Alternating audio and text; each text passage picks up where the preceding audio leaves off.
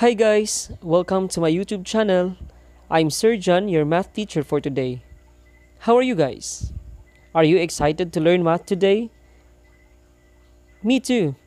I'm very much excited to share my knowledge on how to understand and solve math problems. But before that, please don't forget to subscribe to my YouTube channel for more math videos.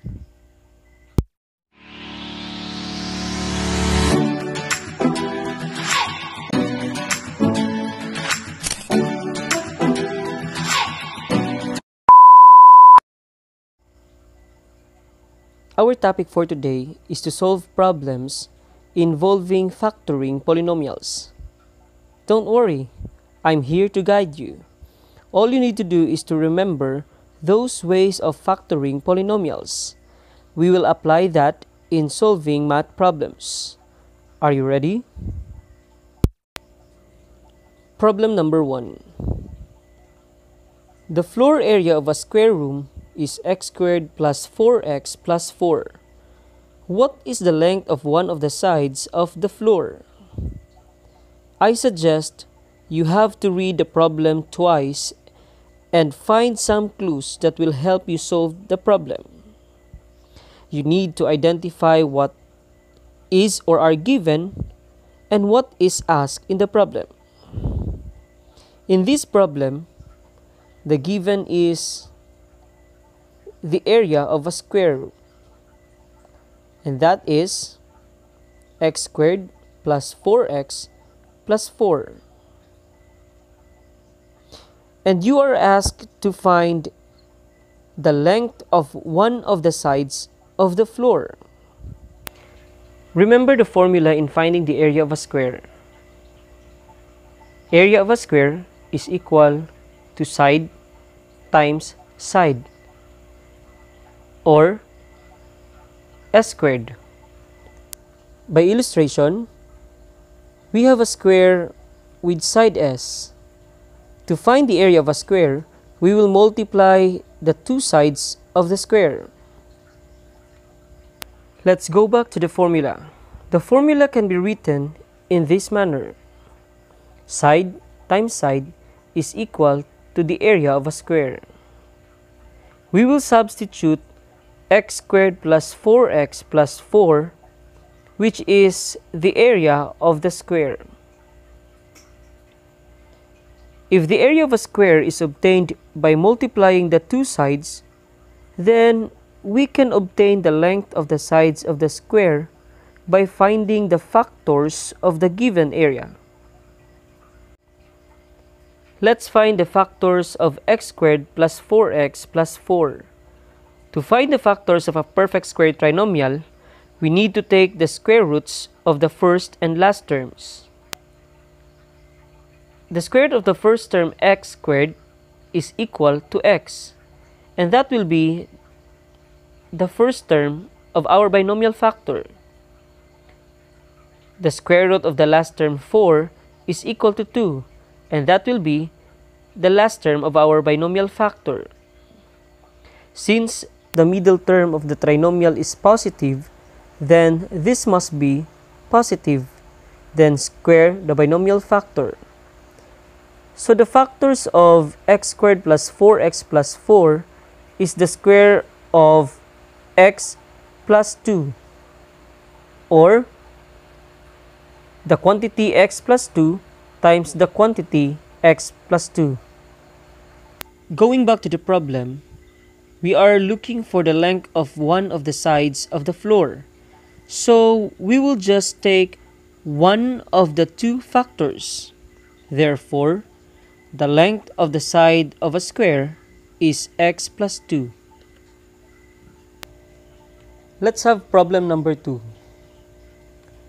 If the area of a rectangle is x squared plus 2x minus 3, what two binomials could represent the length and width of the rectangle? The given in the problem is area of a rectangle, which is x squared plus 2x minus 3. What is asked in the problem? We are going to find the length and the width of the rectangle. To illustrate, let's have a rectangle. The longer side is the length and the shorter side is the width. In order to find the area of a rectangle, we need to multiply the length with the width. Again, the area of a rectangle is equal to the length times width. In the problem, the area of a rectangle is x squared plus 2x minus 3, and we are looking for the length and the width of the rectangle. In order for us to find the length and the width of the rectangle, we need to factor the area of a rectangle. Since this trinomial is not a perfect square trinomial, we will follow the steps in factoring general trinomial. To factor general trinomial, first we need to find the factors of negative 3, which is our last term in the trinomial. What are these factors? We have 1, negative 3, because 1 times negative 3 is negative 3. Other factors are negative 1 and positive 3. Negative 1 times 3 is negative 3. Since there are no more factors aside from these pairs, the next step is we are going to find the sum of the factors. First pair, 1 plus negative 3 is equal to negative 2. In the second pair of factors, negative 1 plus positive 3 is positive 2. The next step is among the sum of the factors, which is equal to the coefficient of the middle term in the trinomial. You're right, positive 2. So, we will use this pair of factors, negative 1, positive 3, to complete the factors of the trinomial. Let's have now the factors of the trinomial. We need to find the factors of the first term, x squared. We have x times x. Next, we will use the pair of factors, negative 1 and 3. But be careful. In the problem, we are looking for the length and the width of the rectangle. Remember, the length is always longer than the width. So, the length must be x plus 3 and the width must be x minus 1. And this is our answers. The length is x plus 3, the width is x minus 1. Let's have problem number 3. If the area of a rectangle is represented by 6a squared plus 9ab and its width is 3a, what is the length of this rectangle? In the given problem, area of a rectangle is given, and that is equal to 6a squared plus 9ab. Also, the width is given, which is equal to 3a. We are looking for the length of this rectangle. So, we will use this formula. Area of a rectangle is equal to the length times the width. Or in symbol, we have A for area is equal to L, length, times W, width. Actually, we can write this formula in this manner by applying the symmetric property of equality.